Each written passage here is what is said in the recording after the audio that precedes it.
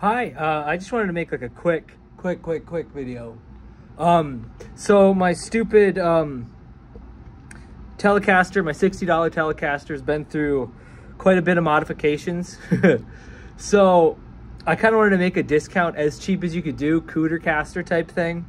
So I bought one of those acoustic gold foils. I actually threw the magnet, took that out. I took a Strat pickup from a really cheap guitar that had 2 ceramic magnets in it. I made it more of a Tiesco style. I actually put a piece of steel in between, so there's 2 magnets on this, and then I put a gold foil from Guitar Fetish on here, which I'm kind of digging.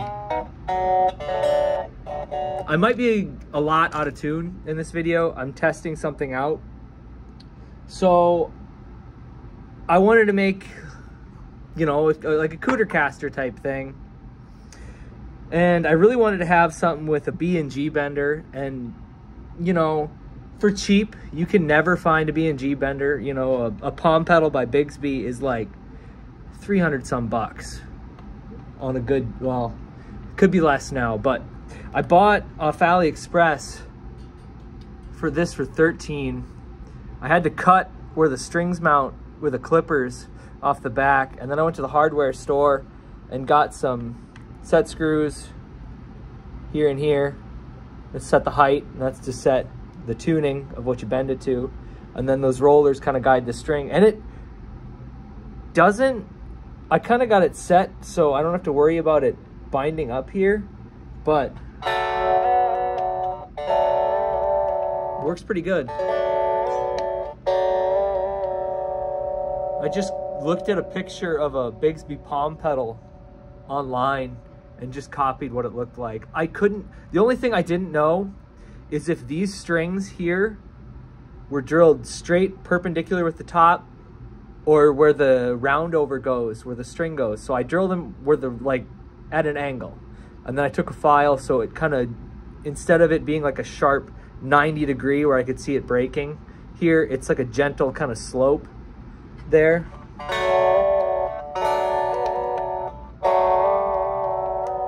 And then this aluminum, my dad has a machine shop.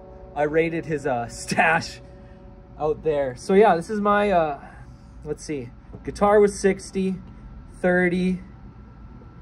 This was 10, 15, 90, 100, 113, 14-ish, 114 we'll call it.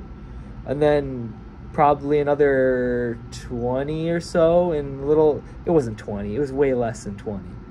Probably another 5 in little screws and stuff to get this to all work. And then having the scrap aluminum, which is another thing. I got to put the springs on here so it'll keep tension and won't loosen as it vibrates. I haven't done that yet, but yeah, so that's pretty cool.